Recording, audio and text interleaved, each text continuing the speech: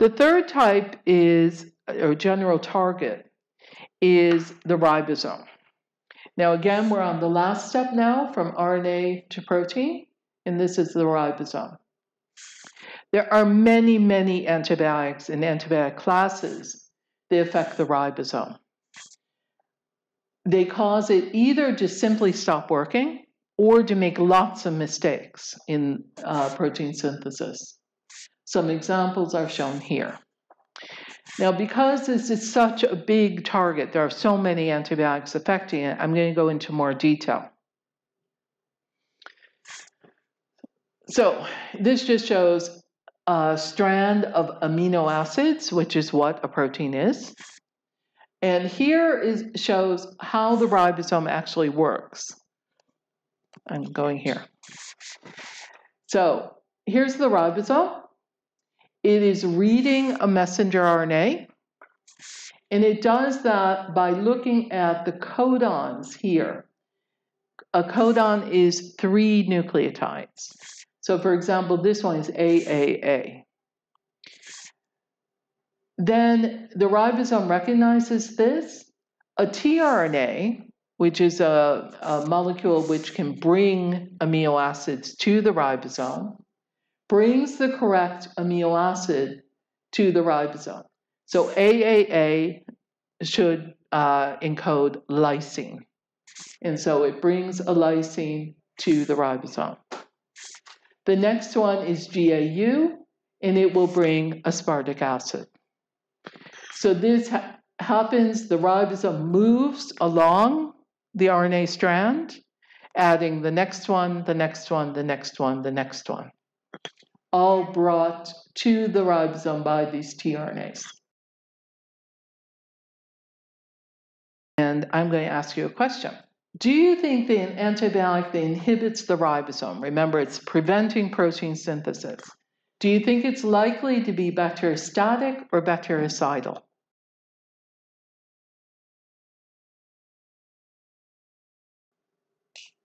Because it's a little bit of a trick question, because the answer is it's both. So it depends on the antibiotic. They're usually actually bacteriostatic. And the reason is, if you stop protein synthesis, as you just said, you stop everything, they're going to die eventually, but they're not going to die immediately. But then other antibiotics can mess up the ribosome and how it's making proteins. So instead of just stopping, it makes really messed up proteins. It puts random amino acids in there. And what that does is produces quote-unquote bad proteins.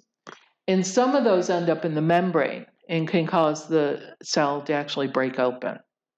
So it's both is the real answer. Now I'll show you quickly a few examples of the type of antibiotics that affect the ribosome. This one, you saw in the video, the very beginning, you had the mRNA, the 2 stub units of the ribosome, and the tRNA have to come all together. There is one antibiotic, or maybe more, but this one for sure, kasugamycin, that blocks this assembly. So this just stops all protein synthesis. And then if we look at what's called the elongation cycle, here you have a ribosome with the first tRNA, and then the next one comes in, and the peptide bond is made, it moves over, and then it starts over and over and over. There are antibiotics that affect all of these steps. For example, doxycycline prevents the tRNA from coming in. Chloramphenicol prevents the amino acid from being added to the growing chain.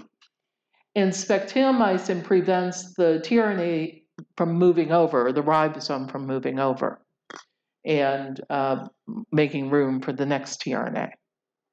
So overall, there are more than 20 types of antibiotics that affect the ribosome.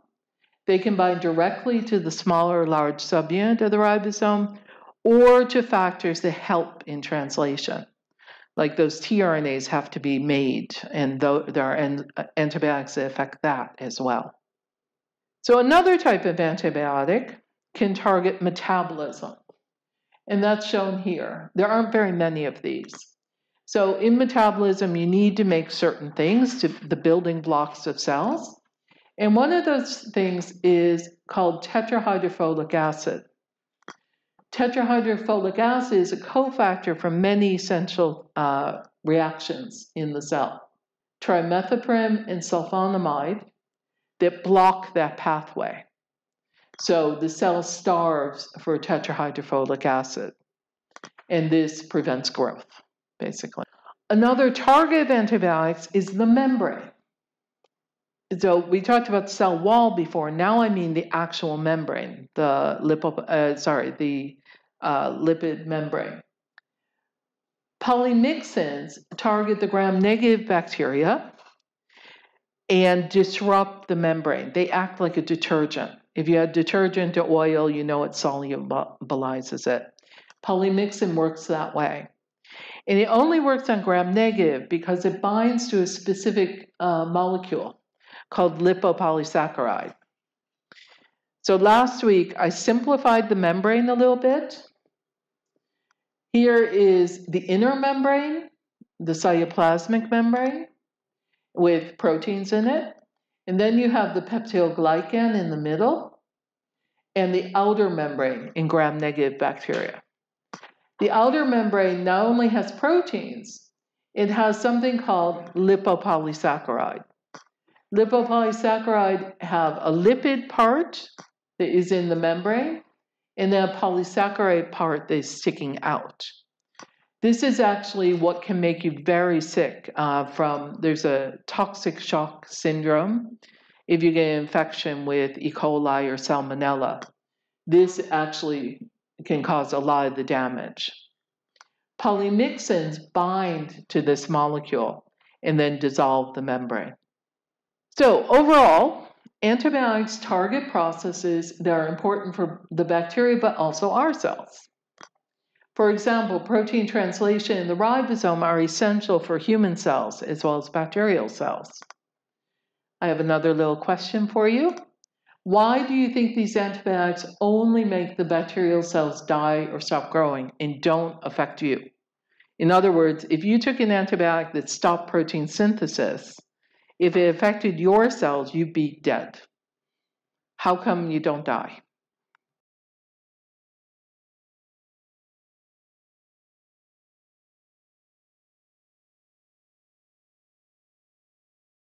Some antibiotics target structures not present in human cells, as we said, for example, the cell wall.